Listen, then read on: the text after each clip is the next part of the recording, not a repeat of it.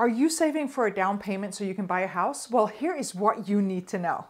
If you are planning to buy your first home, then you are probably focused on saving for all the costs involved in such a big purchase. And of course, one of the expenses that may be on the top of your mind is your down payment. If you are intimidated by how much you think you need to save for that, well, it may be because you believe that you have to put 20% down. That doesn't necessarily have to be the case. According to the National Association of Realtors, they actually found in a recent survey that one of the biggest misconceptions among housing consumers is what the typical down payment is and what amount is needed to enter home ownership. And a recent Freddie Mac survey actually found that nearly a third of prospective homebuyers think that they need a down payment of 20% or more to buy a home.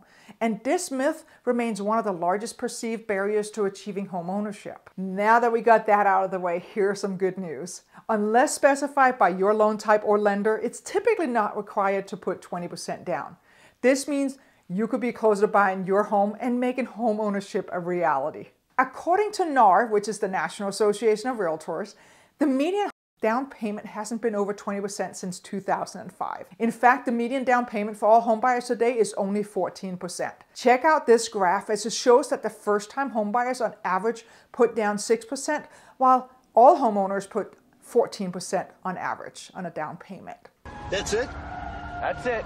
So what does this mean for you? Well, it means that you don't need to save as much as you originally thought.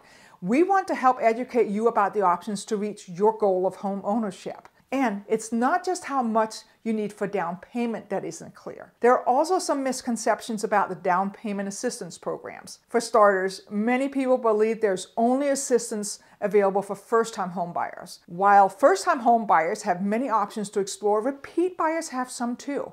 According to Down Payment Resource, there are over 2,000 homebuyer assistance programs in the United States, and the majority are intended to help with down payments. That same resource goes on to say you don't have to be a first-time homebuyer. Over 38% of all programs are for repeat homebuyers who haven't owned a home in the last 3 years. Plus, there are even loan types like FHA loans with down payments as low as 3.5%, as well as options like the VA loans and USDA loans with no down payment requirements for qualified applicants. And what you have to remember about the VA and the USDA loans, these programs have specific requirements that you must meet to qualify. If you are interested in learning more about the down payment assistance programs, information is available through sites like Down Payment Resource. Also, we partner with a trusted lender who can help you learn more about what you qualify for on your home buying journey.